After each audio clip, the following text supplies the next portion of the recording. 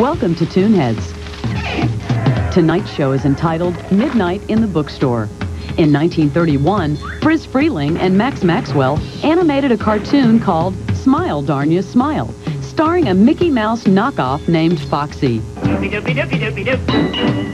In the cartoon, the animators had characters from billboards come to life.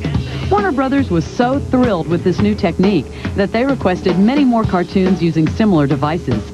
Several cartoons were created dealing with the late-night activities of the local bookstore. Calling all cars, calling all cars. 2 years after Smile, Darn Ya Smile, Friz Freleng created his first Midnight in the Bookstore cartoon, I Like Mountain Music.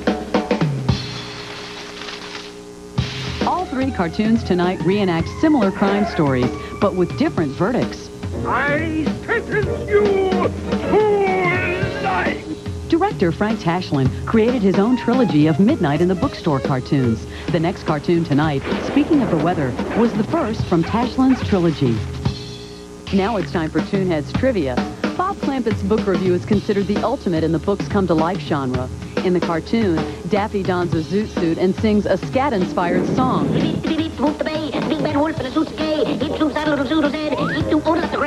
But what showbiz singer is Daffy imitating?